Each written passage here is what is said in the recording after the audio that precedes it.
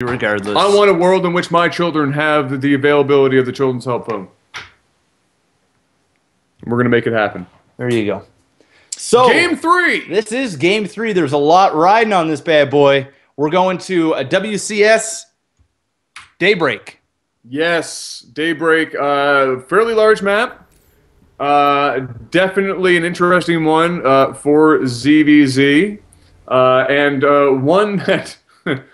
One that I'm sure is going to prove interesting in that it will be quite a stage for Hendralisk to either come back on full tilt after losing, and I feel like Hendralisk is one of those guys that does not like losing. I don't think anybody likes losing. No, but you know what I mean. He's just like one of those guys when he loses. He goes Super Saiyan. It's he like poker face. Yeah, it's like the man never even Frieza smiles. killing Krillin type shit. Yeah, I haven't even seen the man smile, but he gets an eye twitch. Monster. And he gets really, really upset. And then he powers up, and then he destroys anything that is in front of him. Exactly. It's going to be absolutely crazy. So we have Kane, Mr. MaximusBlack. Yep. Hit me up with the noise of Hendralisk going Super Saiyan after being so upset about losing the last match.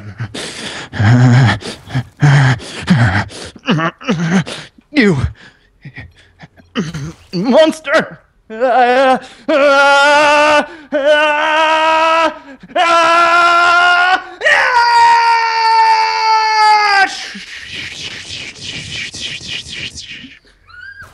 would have been a great time to have the webcam on, Mike. What's wrong with you? It's okay. You're the production man, Mike. We trusted you, and you're too busy with those shiny headphones that glow with sound or something. I don't know. Maybe if I yell at you louder, they'll turn white with hatred. Anyway, that was a good noise. Thank you. Well done. Hendralisk chucking down a hatch first, and Kane chucking down his spawning pool first. So we're going to see if that's going to make a huge difference. Obviously, Kane is looking to apply a little bit of pressure, see what he can do. Is he going to go for Banelings yet again? Or maybe he's going to go for Roaches this time. Oh, who knows? Maybe we're going to swap from last game. Hendralisk, definitely. That's the first time I've seen, in any case, of watching Hendralisk ever have like a really severe mistake like that. Normally he makes fairly small mistakes and not something as drastic as let's send all of my units into a corner of death and then just keep streaming units and hope for the best. That's normally not him, so I'm sure we're going to see possibly a much more refined Hendralisk in this game. Kane, however, with that brilliant confidence boost coming out of that last game with a decisive victory, might become a little aggressive. You know, I was sort of rooting for Hendralisk, but you know, Kane's really showing that he's got what it takes to make it to the finals. And not only that, and he's manner as hell. Like he's made a fan of me. Yeah, absolutely. So and I already liked Kane. I was never a big fan of Kane. I was more of an Undertaker guy. Undertaker, to be fair, Undertaker was always much more cool than Undertaker. Going to be fighting again tonight to keep his undefeated streak going at WrestleMania. 23 if he wins this one, or 24? I don't know. It's somewhere in there. 20, 23 or something stupid like that. It's quite a bit. It's definitely in the 20s. I know it's something scary. That man is apparently immortal, more so than even the immortal Hulk Hogan. I think Taker's in his 50s now. Oh, the guy's getting old. I think Vince McMahon's like 67. Well, Vince is 67, and he joins our steroid friend. Yeah, Armstrong. Lance Armstrong in the department of never stop taking steroids, ever. But steroids are bad, guys. Stay away from that. Steroids bad. Stay in school. Don't do drugs. If you're at school though, and your gym teacher or your friends are saying you should try this, perhaps you can call that help phone line. If you need somebody to give you assistance at making better life choices, there is none better than the Kids Help Phone. You need to hit up that donation button to make sure that that stuff still goes until your grandchildren are going to school in space. Absolutely, that's gonna be a thing in the future. Mars High. So, Metabolic Boost finishing up for Hendralisk, and also the Roach Warren is going down as well, now at about 20%. Metabolic Boost just finishing up here for Kane, and we got the Baneling's Nest finishing as well. So he is going to be going once again, Ling Baneling, and Hendralisk going to be going for roaches. Yeah, absolutely. No, this is pretty much the whole Ling Baneling thing. Really, I started seeing more of it once the last MOG ended, and we saw the Zergs there really take advantage of not just in ZVZ. Whoa, why? Easy there, Hendralisk. Whoa, that was a big sacrifice. What's that $5 B word that you like to use every now and then? Brazen. Yes. That was awfully brazen. Yes. Thank you. Yes, it was brazen. That was very brazen. When you drop like 8 Banelings right in the face of 8 other Banelings that are already morphed in, that's brazen. That's, you know. Also a bad life choice, as he had to cancel each and every one of those, and he's lucky that he got the chance to cancel. Well, actually, when you kill those, you actually get the money back for those, yes, but the lings die. Yeah.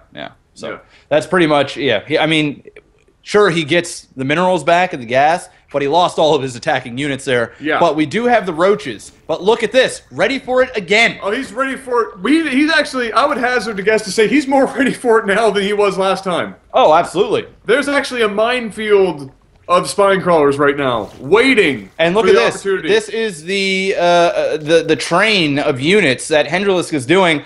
And I don't think he is interested at all in getting a third, although he is droning up. He's got 33 drones. This is pretty much going to be an all-in. If he decides to push in this, he's pretty much given this game away. And look at this again. A Spire going down for Kane. This is pretty much identical to what happened before. Yeah. Except he's got Banelings this time. This time he's got Banelings, and this time he's actually killed something. So that's oh wow, there goes all of those Banelings, and that was a big waste, and now he can't go anywhere. No, this is... Now he's going to back up and wait for more Banelings to come Is this going to be a repeat of last game where Hendralisk just does not know when to back off and just say, okay, this is it, or perhaps maybe he's thinking, I can't come back. Even if I macro right now, I'm going to be behind. And so you just got to go for it. Maybe I got to go for it, but I mean, this just isn't working. I mean, look at the spine crawlers. The Spire is about to finish. It's just about done, and we're going to see a very similar situation. He is getting awfully close to actually getting rid of this natural. But here comes the Lings. By the time it's done, the Lings are already out. The Spire is going to be finished. Here comes the Ling Muta train that Kane was able to use to come to to create victory in the last match.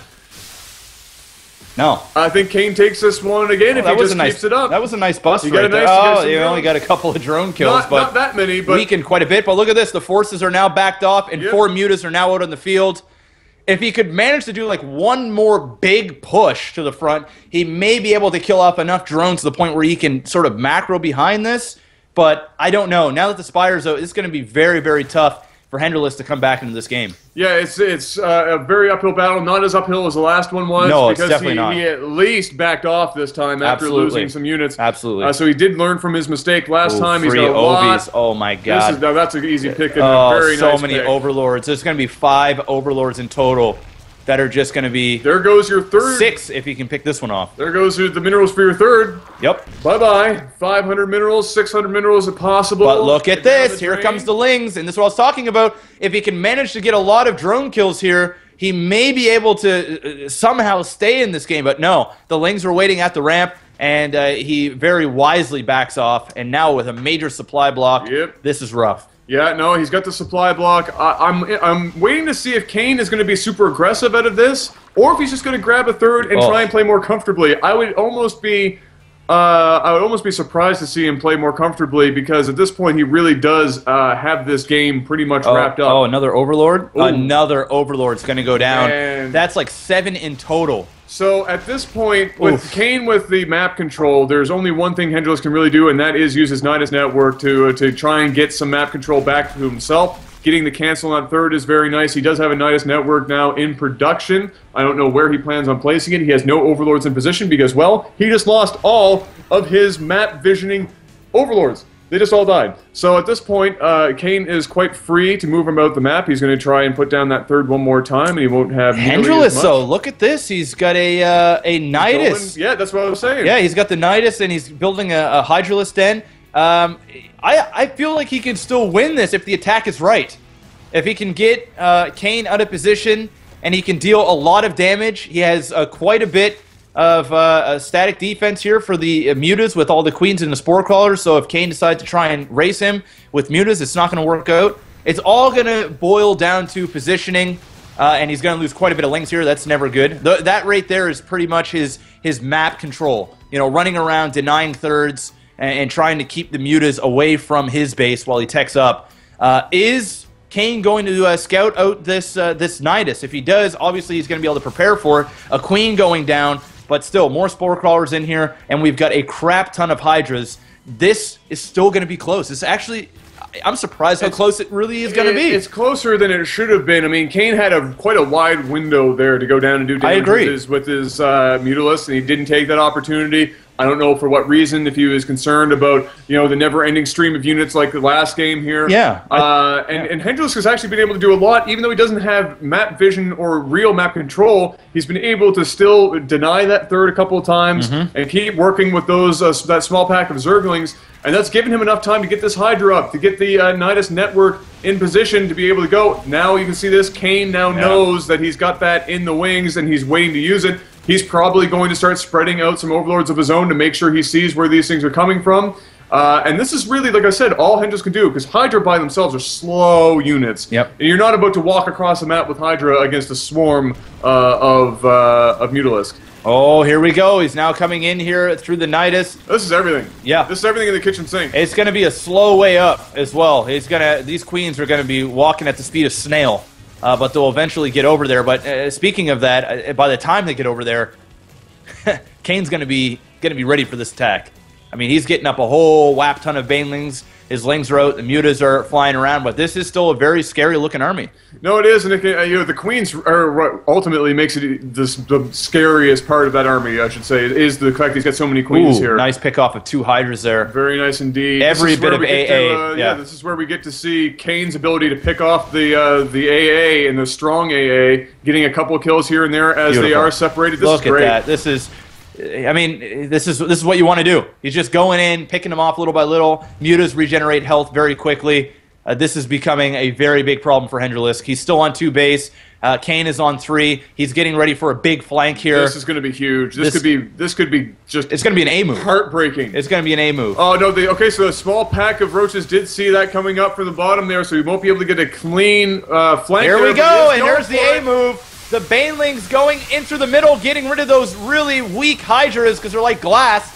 And the Mutas focus firing on those queens one by one, not allowing them to really transfuse because they're just not that quick. The DPS is too much. Only left with roaches. The roaches are obviously going to fall very quickly to these Mutas. There's the GG. There's the GG. Kane takes this game, and he's going to the finals. Wow.